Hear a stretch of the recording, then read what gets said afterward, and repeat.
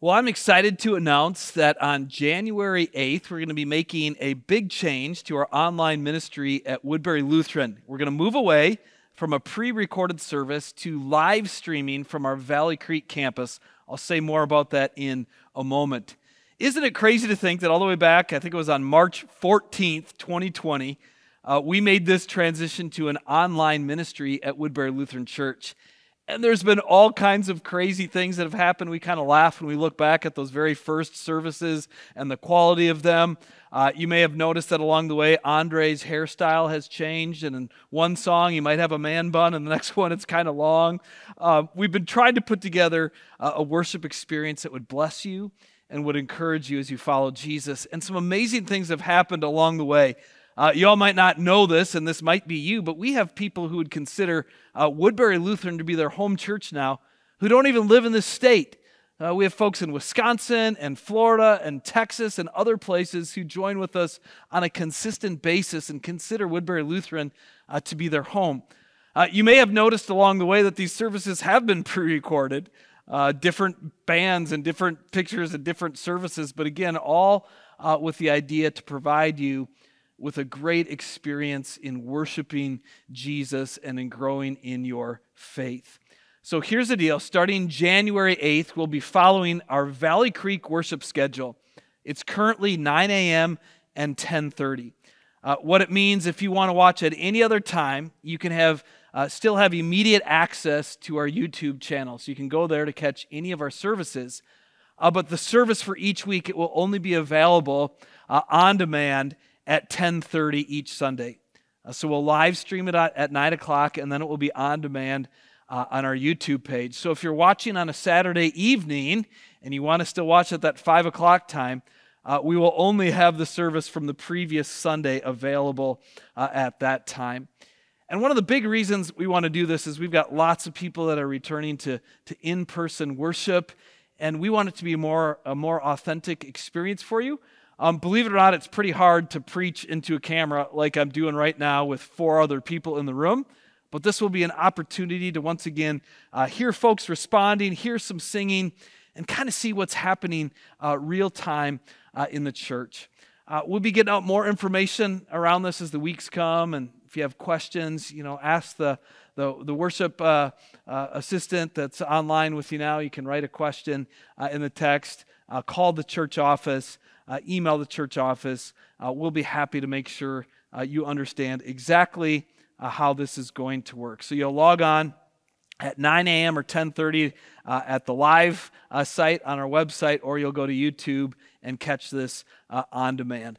Thanks for all the ways that you've been just gracious as we've learned through this, as you've been encouraging, and I sure hope that you've been encouraged and will continue to be through our online ministry at Woodbury Lutheran.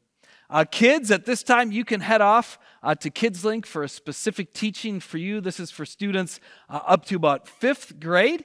The rest of you all, you're going to stay around, and as I always say when I'm preaching, make sure you grab a scripture card to go deeper into the scripture. And today, we're checking out our second week here in this Stars series, and we are looking at Genesis chapter 15, and it's the Lord's covenant that he makes with Abram. Sometime later, the Lord spoke to Abram in a vision and said to him, "Do not be afraid, Abram, for I will protect you, and your reward will be great." But Abram replied, "O sovereign Lord, what good are all the blessings when I don't even have a son? Since you've given me no children, Eliezer of Damascus, a servant in my household, will inherit all my wealth. You have given me no descendants of my own, so one of my servants will be my heir." Then the Lord said to him, "No, your servant will not be your heir, for you will have a son of your own who will be your heir." Then the Lord took Abram outside and said to him, "Look up into the sky and count the stars if you can. That's how many descendants you will have."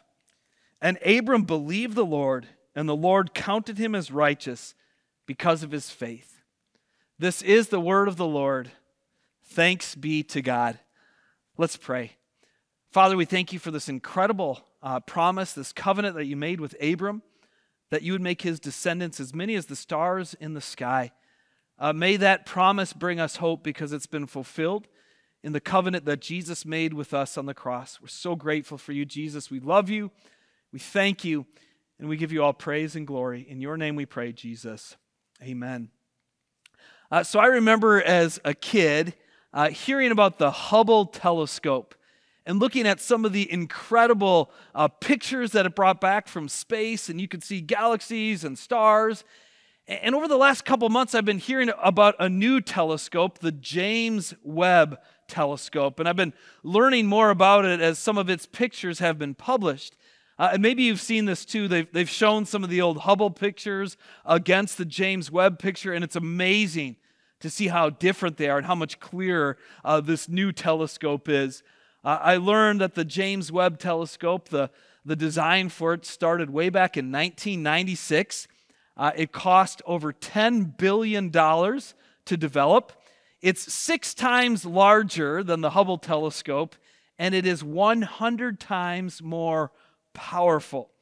Some of the pictures that it's been bringing back have been incredible. Here is just a handful of them. I mean, look at the clarity of this. There's no pollution in the air. There's no light pollution to get in the way. Instead, we get this clear picture out into space that goes on and on and on. You can see the stars and galaxies and all kinds of things, planets. I mean, it's just incredible, these pictures that are being brought back to us.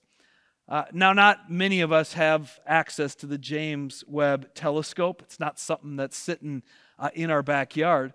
But right here in our very own backyard in Minnesota, we have the Boundary Waters Canoe Area.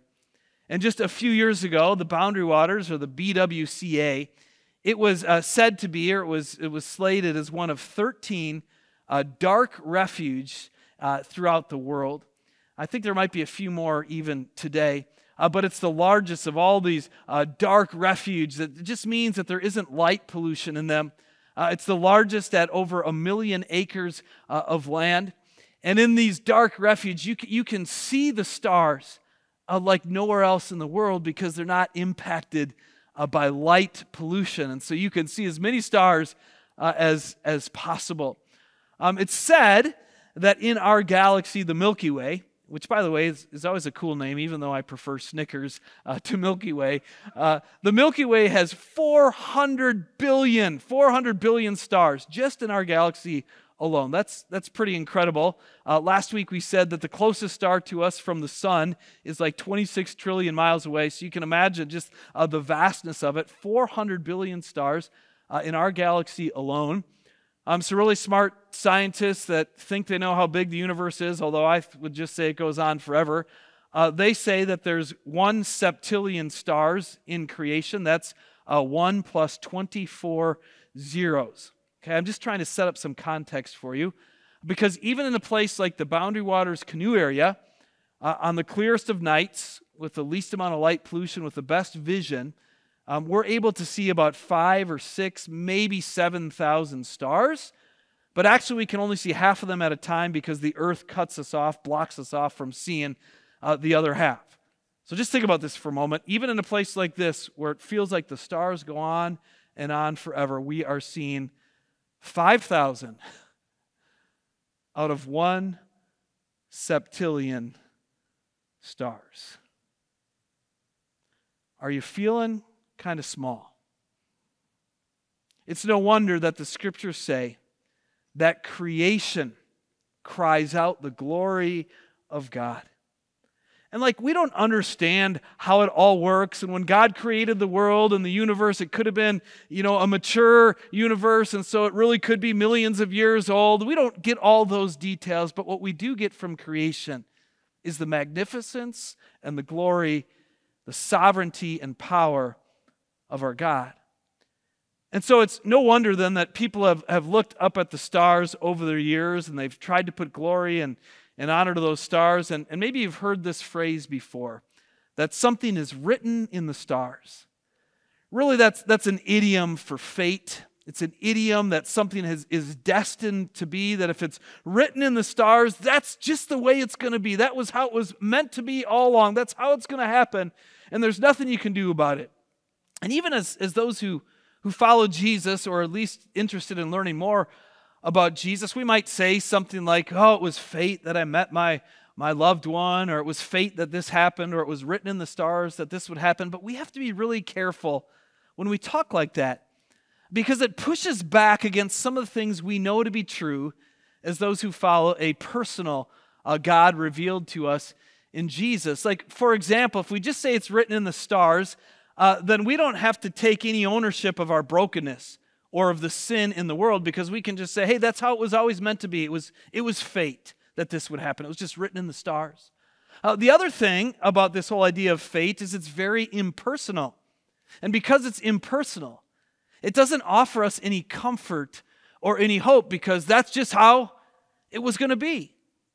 But as people who are journeying toward Christmas in the season of Advent, waiting for Jesus to come, we believe that our God is a personal God, that He actually shows up in the flesh, that is God Himself breaking into the brokenness of sin in this world, doing something about it so that we can be children in His family. We talked about it last week, and that we are the crown jewel of His creation, that He has shown up to crown us with honor and with glory. And we see this even in the words of Jesus. He's talking to his disciples, and they're all worried and kind of upset, and they're fearful. And Jesus says, just take a deep breath. And He says, what is the price of 5 sparrows? Like 2 copper coins? Yet God does not forget a single one of them. And the very hairs on your head are all numbered. So don't be afraid.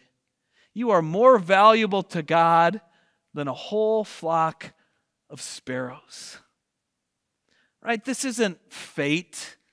This isn't some far-off, disconnected deity that just put it all into motion and now watches at a distance. This is a personal God who shows up in the flesh, the same God who created and set a septillion stars in place, knows your name, knows your struggles, knows the number of hairs on your head. In our readings for today, we get a glimpse of how personal our God is. Way back in the book of Genesis, we learn about this guy named Abram and his wife Sarai. In Genesis chapter 12, God comes to Abram and He says, hey, you're going to follow me, and I'm going to send you to a land that you don't even know where you're going, but I want you to trust me. And He says, I'm going to promise you, I'm going to make you into a great nation. At the time, Abram was 75 years old, and his wife Sarai was 65. And they didn't have any kids. It seemed to be written into the stars. It seemed to be fate that they would never have children. And yet God shows up and says, I'm going to make you into a great nation. In order for that to happen, they would have to have some children. And so isn't it funny, the people who God chooses to work through, they weren't equipped to do this. They weren't better than everybody else. Heck, they couldn't even have children. God chose Abram and Sarai because He wanted to. And He gets to do that because He's God. And as He chooses them, as He makes this promise to them, it wasn't always easy. And so in Genesis 15, 10 years has passed. And here's the deal. They still don't have any kids. And so Sarai, instead of being full with a child, her and Abram are filled with fear. There's doubts. They're wondering, God, when are you going to work?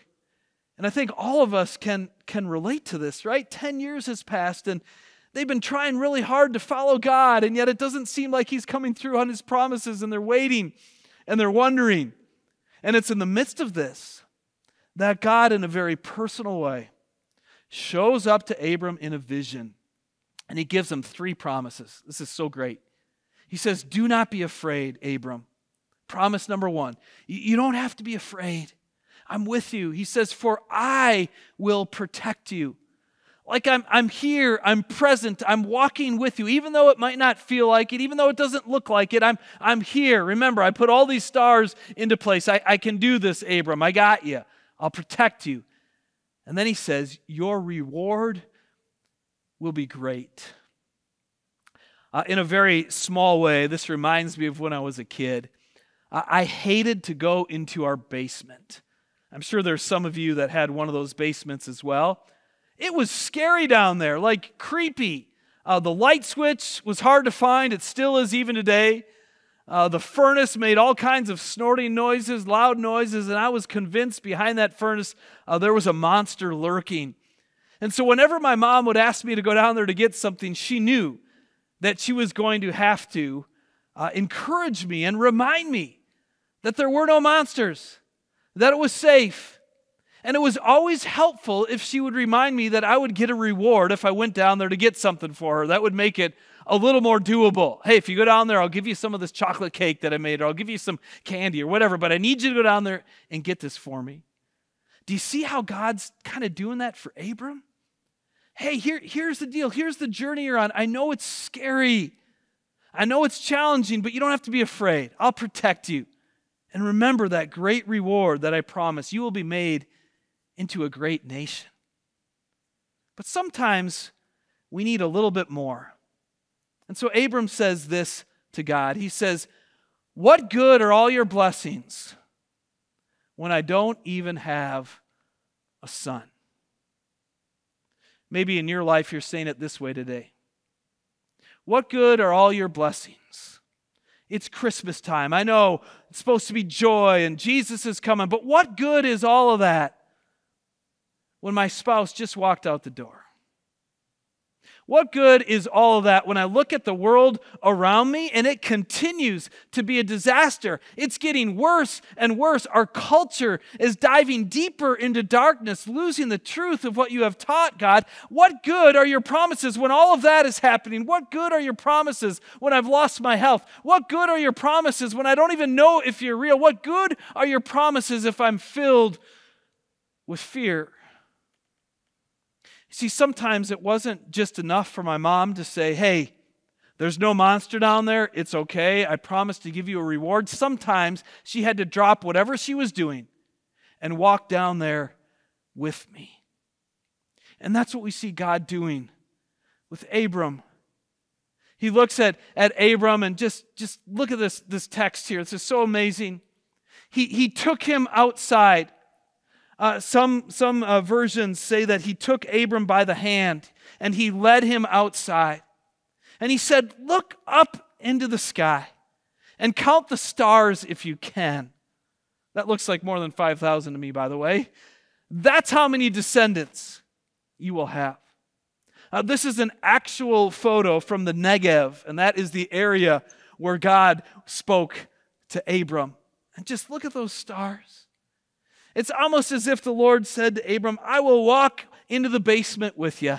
I will show you that there are no monsters. Remember the promise that I have made to you. I am with you. You don't have to be afraid."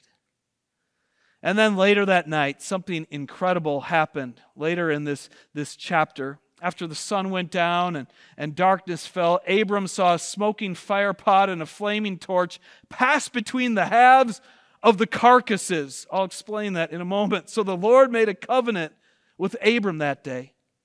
You see, God said, "I'm not just going to show you these promises in words, but I want you to see them and experience them." And so he made a covenant with him. And back in that time when people made a covenant with one another, what they'd do is they would cut animals in half and they would spread them apart so there was a path between them, and then they would walk between them together. And it was as if they were saying, "Hey, if we break our pledge, if we break our promise, if we break our covenant, may it be to us as it has been to these animals. May we be cut in half. May we be slaughtered. That's what will befall us if we break our promise." And so it was the Lord in a smoking fire pot and a flaming torch that passed between the carcasses as he made his covenant with Abram that day. A covenant that would not be broken. A promise that his descendants would number the stars in the sky. And beyond that, he goes on to say that all people on earth will be blessed through you, Abram. You may not have a son now, but you will. Well, fast forward 1,800 years or so to a young woman who finds herself engaged and suddenly pregnant. But here's the deal. She hasn't had relations with anyone, and yet she's pregnant. And how does she know she's pregnant? Because the Lord has sent an angel to speak to her and to tell her that she is pregnant, carrying God Himself. Imagine that for a moment. The fear that Mary was experiencing. How am I going to explain this to my fiance? How am I going to explain this to the world around me? No one's going to believe me. Heck, I don't know if I can even believe myself. And yet the Lord, in such a personal way, appears to Mary and says, don't be afraid. Don't be afraid. And in our reading from Luke chapter 1, what we see is Mary responding in the words of what's called the Magnificat, where she's singing the glory of God. She's singing the praises of God. She's gone to visit her relative, Elizabeth. This is so cool. Who also was really old and couldn't have children, and yet was miraculously pregnant with a little guy named John the Baptist. And so Mary goes to visit her relative, Elizabeth, and she's pregnant with John. And when Mary shows up and John and Jesus come into the presence of one another, John the Baptist leaps for joy in his mother's womb, even though he's just a child in the womb, because he's in the presence of his Lord. And then Mary busts out this incredible song, the Magnificat. And just notice how personal God is in the Magnificat. In verse 48, she says, blessed be the Lord, for He took notice of His lowly servant girl. Again, notice who God uses. It was Abram and Sarai, unexpected people. Here it's Mary, a servant girl, a young girl, to carry the Savior of the world. And it's not because she's better than everyone. Some churches teach that Mary was sinless and perfect. Not true. She was a sinner like all of us, and God said, I'm still going to use you. He took notice of His lowly servant girl. He has done great things for me, she says. He has been with us through the generations. Now keep in mind, God had not spoken for 400 years. And she says, even through that, you have been with us through all generations. And then she goes back to Genesis 15, and she says, He's protected us. And He has blessed us, given us a great reward. And then in verse 55, she recalls the covenant that God had made with Abram. And through it all, she's rejoicing that Emmanuel, God with us, is living in her. And so I ask you, is all of this just fate? Is it all just written in the stars? Here's the deal. Fate can't offer hope, but Jesus Christ can offer hope because He has risen from the dead. Fate can't do anything about our brokenness. Fate can't do anything about our sins, but Jesus has come into the world to deal with our sin, to go to the cross, to pay the price for our sin, to become sin for us that we might be good enough before God, that we might be the righteousness of God. Fate can't do that. Fate is impersonal. But Jesus is personal. He is God with us, the one who set that septillion, billion, trillion stars in the sky, put them in their place. He knows the number of hairs on your head. And He shows up as a child. But He doesn't stop there. He takes our hand and He walks us outside. He goes down to the basement with us. He goes to the cross on our behalf. As Jesus was in the Garden of Gethsemane, He was filled with fear. Father, take this cup from me if you can. And yet He was faithful to His Father's will. And so there would be no animals that were cut up that day on Mount Golgotha. Instead, the Lamb of God, the sinless Lamb of God, the perfect Lamb of God, Jesus, would be sacrificed on our behalf. As Jesus went to the cross on Calvary, He cut a covenant with us. A covenant that reminds us that we don't have to be afraid, no matter what our circumstances are. A covenant that reminds us that He will protect us because He is with us. And a covenant that reminds us that as children of God, through faith in Him alone, no other way, that our reward will be great. And so it's in response to all of that, like Abram and like Mary, we've been given a great invitation to believe, to trust, to have faith. I love these words that describe Abram back in Genesis 15:6. And Abram believed the Lord, and the Lord counted him as righteous because of his faith. And then Elizabeth says these words about Mary. Mary, you are blessed because you believed that the Lord would do what he said. And that's our invitation today.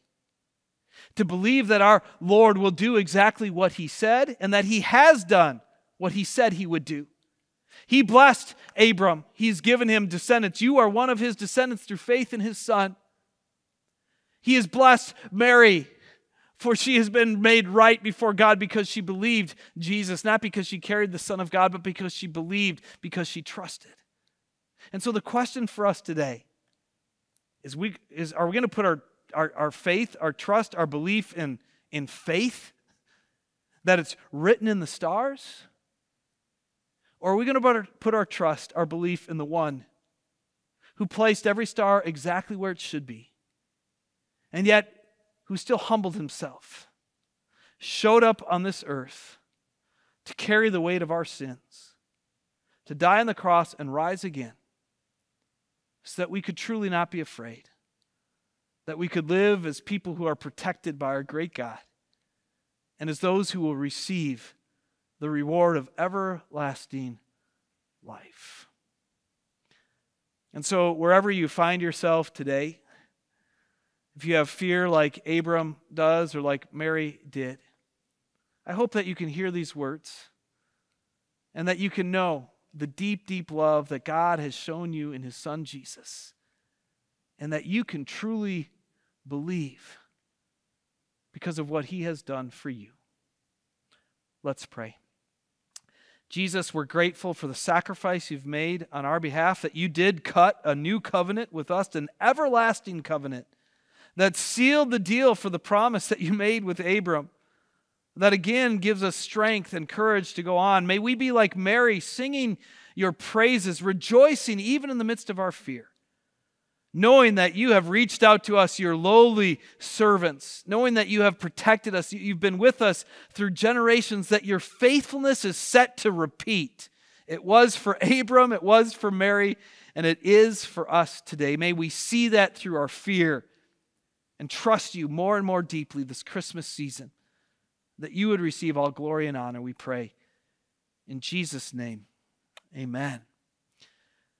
Well, once again, it's been great to be with you in worship. Come on back next weekend. I would love to see you in person. If you are around, we'll be continuing this Star series. And then Christmas is right around the corner. All kinds of opportunities to worship. It is going to be incredible. I can tell you that. God is moving. The Holy Spirit is moving. And you will be blessed. And now receive this blessing from our Lord. The Lord bless you and keep you. The Lord make his face to shine on you and be gracious unto you. The Lord look upon you with his favor and give you his peace. Amen. Have a great week.